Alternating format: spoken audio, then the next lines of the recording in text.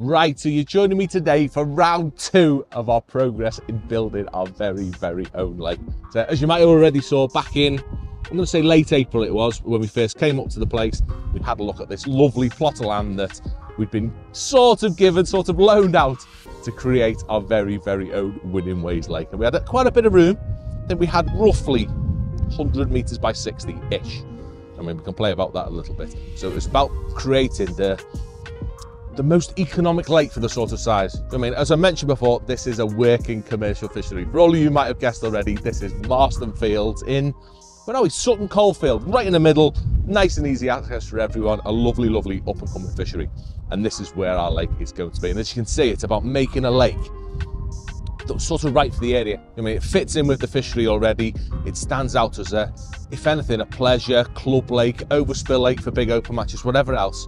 But it wants to be a nice lake, fitting sort of 20 pegs in, but making what we wanted the fairest lake possible. That was so important. And as you can see behind me, things have changed such a lot. So today's video, what we're going to go through is basically we want to show you where we're up to at the minute, but also we want people to get involved in the key decisions that need to be made.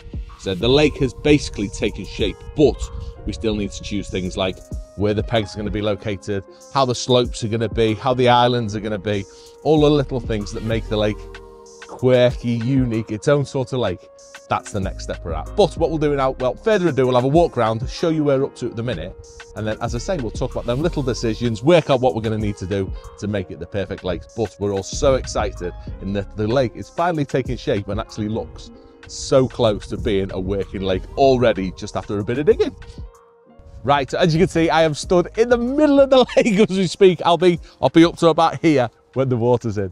And that's one thing we wanted to do, is work out the depths that we want. We want quite a nice shallow lake. We don't want a big expanse of water. We simply haven't got the room.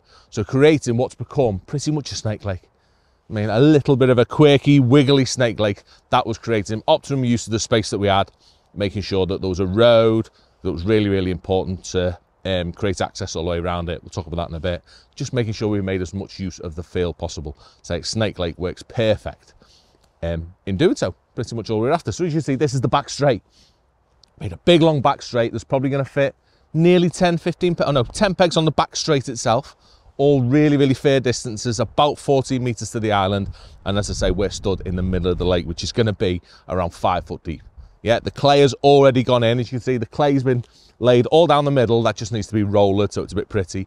And slowly the island's getting built up as well. The island's been made, and again, the clay is being put onto that. The clay is really, really important to stop the water from pretty much leaking away. Yeah, if we didn't have the clay, the water would be in the field over there and the farmer would not be happy at all. So that's the next step at making the lake waterproof. So a nice steady depth, as we say, at about 4.5 foot down the middle, makes it easy for everyone to fish. Right, so you join me now at the island, or what sort of the island, what's going to be the island. You see the fresh clay has just been put on. The clay's actually come from just over there on site, which makes it as convenient as it possibly could be. But this is going to be the water level. Yeah, this is for flattening off, making the island nice and raised, but also any excess is going to be brought down to create either that shelf or a slope. I'm definitely going towards the slope, and I'll explain to you why. For me, why I think a slope's more important. But as you see at the minute, there's a slope already in place. Yeah, this isn't going to be the base of the lake, it's going to change. But at the minute, if I get on my knees down here, the water line, as you can imagine it, is going to be about here. Got a nice flat slope going on, it's about here. Yeah, which is level with that far bank, keeps it all nice. Say, creating about 5 foot down the middle. But at the minute, this slope, as you can imagine, is far, far too severe. Yeah, trying to fish on that, trying to find a flat spot, it doesn't exist. All you're going to have is your plummet rolling down, being nasty. It's not going to be properly fishable on. It's going to be really tricky, which it's the last thing we want. We've all been to venues in the past that are really, really slopey. They're just too hard to fish, especially if you get a wind on that this place is very, very susceptible to. And also, talking about wind, that is going to be another factor in choosing what we do, whether we have a slope or we have a shelf. Being that if we put the shelf in, I mean, lovely, lovely to fish on, lovely flat spots, but shelves are very, very susceptible to erosion. And this place is probably the windiest place on the planet that I've ever been. It really does get the wind.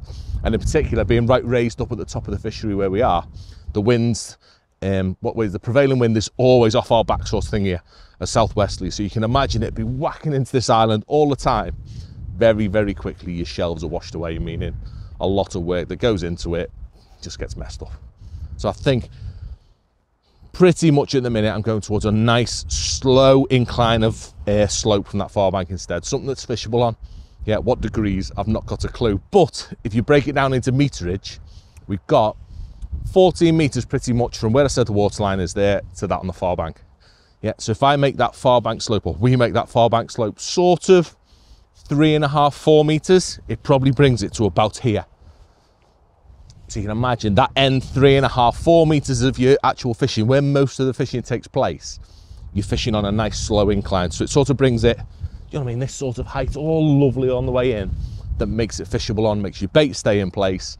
Just, you're not fishing on a cliff pretty much. We can bring that all the way down to here, creating a lovely big slow slope, just like quite a few pegs at Partridge, the Oaks in particular, the Oaks up in Sesse. They're dug in a really, really nice way, I'd say, with that big slow incline of slope that makes them lovely and easy to fish. But also they maintain plenty of water in the middle, so you've got a nice big deep trough for the fish to be happy in, and also quite a steeper incline on the near edge that I'm going to take you over there to talk through next, meaning that you've got lots of water straight off the edge of your peg, making sure you keep nets going, but also we can put cover on the inside and the outside, of course, but the fish have got happy places to be. Yeah, creating some depth with cover, which is what you're going to have on the ends, on the edges, whatever else, plus shallower water with cover on the far bank. It gives them fish so many options to be happy above everything else. That's so key at this time of how commercials are now. With the amount of fish we put in them, we need to make sure they are happy fish, not living in a lunar landscape, so to speak. So I think that's going to be what we do with the slopes, just making sure it's all fishable on, everything's sealed in nicely. As you see, the clay's getting laid, that's going to be rolled next, making it a lovely, lovely smooth planet so we can see what's going on. Smooth planet, smooth palette, smooth lake, innit? But anyway, it's all looking good. Clay's next. I just want to talk about the inside and next the parking as well, which is a key thing when we were designing it. Right, last up, we've got the marginal shelf, the pegs and the parking as well behind. I say marginal shelf, that's going to depend where we are, but we want that nice gradient, very, very similar to the far bank, maybe a little bit steeper, because it's not as important to have the many options of fishing it. We just want to be tight in pretty much down the edge or the bottom of the slope. So the marginal slope is going to be a little bit steeper, pretty much what we got now. Yeah, this bit's still to be clay line. The clay stops here, as you can see. It just needs the last little bit putting on, smoothing out, making nice. But you see, you've got still a lot of room to fish. Yeah, from bank to bank, from waterline to waterline, you've got, this side's actually 1/2 metre wider. You've got 14.5 over that, but that might change once we put the clay in. So Edges Lake, pretty much done, just needs all the posh bits tidying up. So moving to the top of the bank, and this is going to be where the pegs are going to go.